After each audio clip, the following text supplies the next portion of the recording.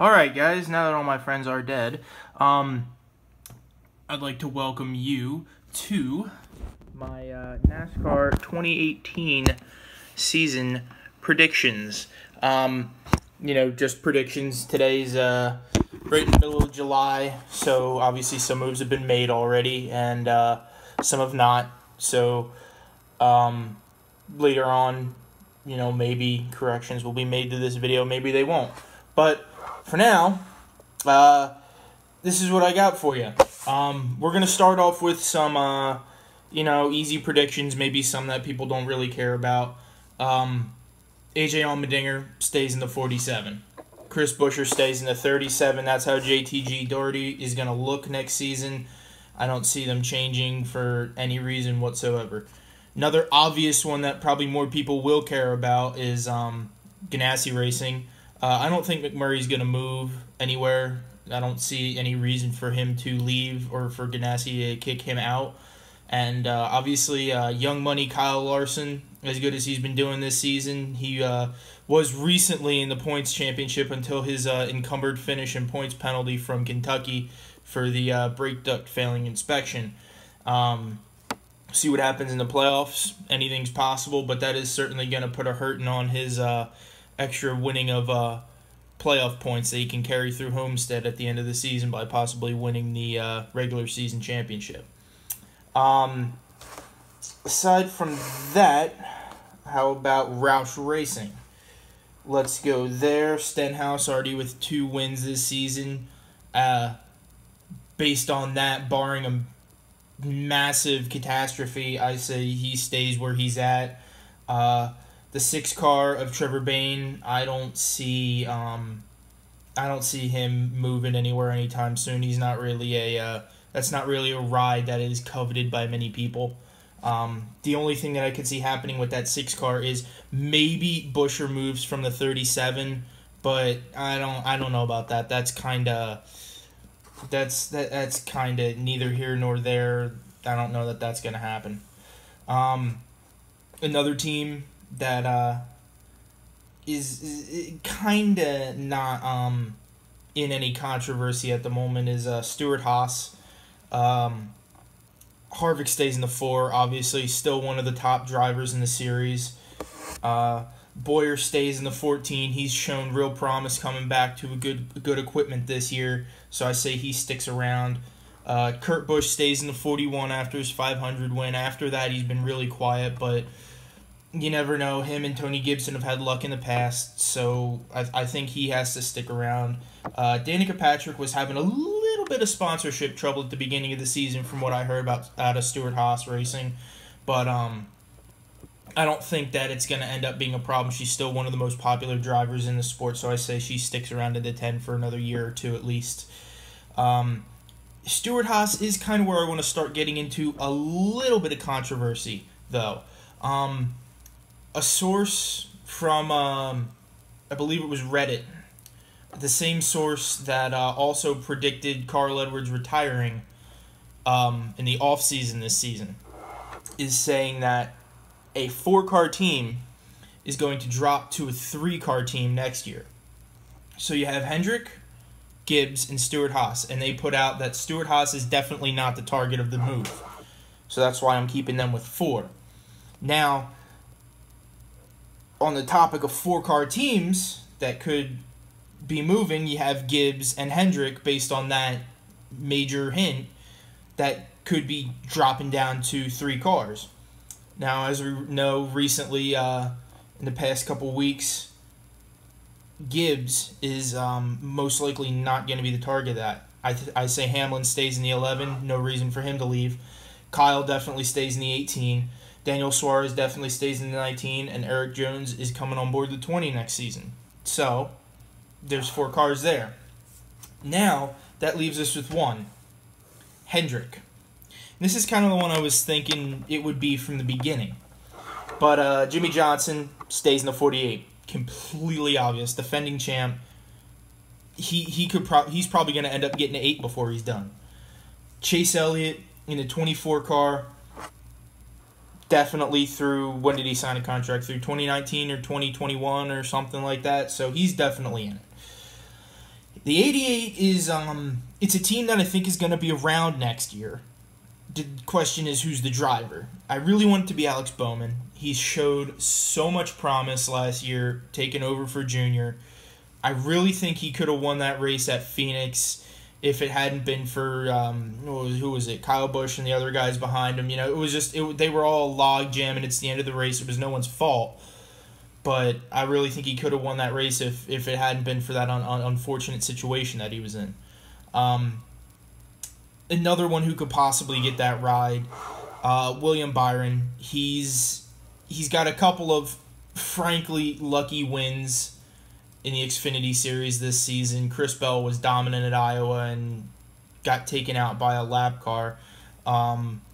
And Daytona, they should have thrown that caution way sooner than they did. That was bad on NASCAR's part, but it was kudos to him for being right place, right time. Absolutely. It takes a lot to get there, but nonetheless, quite a bit of luck to win those races.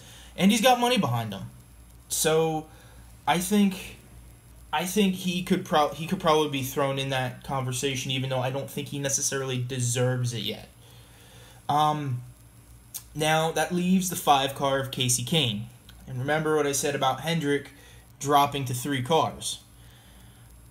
I kind of think maybe the 5 team in Kasey Kahne goes down to Xfinity with Junior Motorsports. Michael Annett gets kicked out of that stable because, let's be honest, Michael Annett is not a good driver. He's got the money behind him. That's it. He's basically just using the Junior stable for his money to build a car. That's all he's using it for. So I say Kahne drops down to Xfinity, there runs part-time Cup. So it didn't say the rumor didn't say anything about there being a 3-car team with no part-time car. So maybe he runs part-time Cup next year instead of full-time. I don't know Kahne's sponsorship situation. I know he's still a fairly popular driver. So we'll see about that one. Let's move to Penske. Brad Keselowski stays in the 2, obviously, the 2012 champ. He's still got a lot of years going for him. Same with his teammate, good old sliced bread Joey Logano. He's got a lot of years going for him. Logano, I think, he's been having a bad year, but I think if he could get back on top of it, he's going to win a championship before he's done. I say Blaney goes to the 12 car. Penske's really been wanting to pick him up, bring him up for them, and he, frankly, I think after this win at Pocono, he's shown, he is definitely ready for full-time Cup and really good equipment. I think him and Larson are the future of this sport.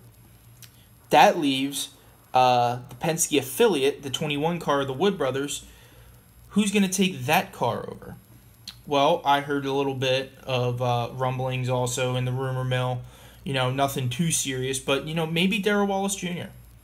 Him and Ryan Blaney are really good friends. And I think Ryan's going to put in a good word for him. And Bubba sure didn't hurt anything by running that 43 car for the past few weeks. And he did pretty well for someone who had never driven a Cup car before, not even in a test. So, I say he's solid. Maybe he gets a 21 ride.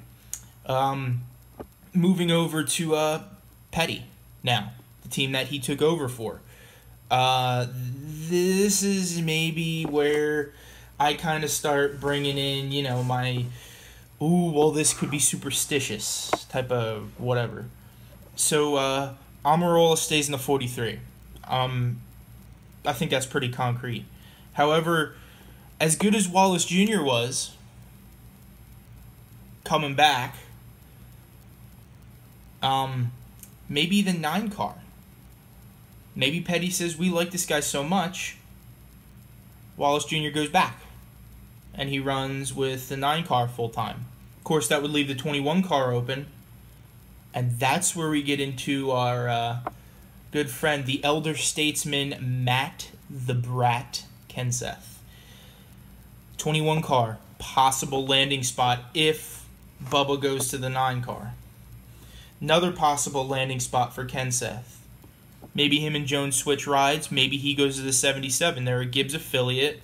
I know everyone at Gibbs still likes Matt Kenseth a lot, but it was just time to, maybe vacate the seat for younger blood. Speaking of the 77 car, the teammate, 78 Truex, for sure. I think he's the favorite for the championship this year. They're not going to let him go anywhere. Him and Cole Pearn are just rattling him off. They're way too good together for that to go away. Final really major team, RCR. And this is another possible landing spot for Kenseth. So Ty Dillon's currently running the 13, who is affiliated with RCR. If Ty Dillon moves over to the 33, or even some people are saying kick Menard out and he moves to the 27, that leaves the 13 open. That could be another possible spot for Darrell Wallace Jr. to land, or Matt Kenseth. Aside from those two guys at RCR, Newman stays in the 31, I think. I think he's just consistent enough to keep that ride. I think Menard stays in the 27, honestly. He's got billions of dollars behind him. That car is always going to have a sponsorship, so unless Richard Childress is just really fed up with him for some reason or another, I don't think he goes anywhere. And Austin Dillon, very consistent driver. I think he might notch a few more wins in his Cup career, but I don't think he's ever going to really contend for a championship. But of course, also being related to Richard Childress doesn't hurt, so I think he's staying in the 3 car for sure. That's really it for big teams. Go to Levine Family Racing in the 95. I think McDowell stays. They've had a good relationship for a long time, so I don't see them moving anywhere. Front Row Motorsports with the 34 and the 38, I think Reagan and Castle are probably 2 good drivers to stick around in those cars. And finally, I want to end it off with, maybe a few dark horses who could run start and park cars, like the 7 for Tommy Baldwin, the 15 car, the 55, something like that. How about Brett Moffitt? A couple years ago when Brian Vickers was still running the 55 car, and he was out for whatever disease he has, I forget what it was, but when he was out, Moffitt took over, and he had a couple good runs in that car, and he really opened my eyes, but then he never really got another shot. So I think maybe he could come back, run some starting parks. Another guy who I think deserves a more competitive ride in the Cup Series, but since he's not in it right now full time, I think Regan Smith comes back, and he could run a start and park car. He might even fall into one of those rides in the 13 or the 21, or maybe even the 77. Who knows? And the final one that's kind of out there, and keep your mind open on this one, because this one's just kind of out there random. But how about Timothy Peters? Red Horse Racing shut its doors. I don't know if they're going to be coming back to the Truck Series next season, if they're just taking a break. It was really abrupt and sudden, so it may just be that they ran out of funding and they're getting it back, or maybe they're shutting down for a few years. And Timothy Peters has been a very consistent championship contending driver in the Truck Series for a long time.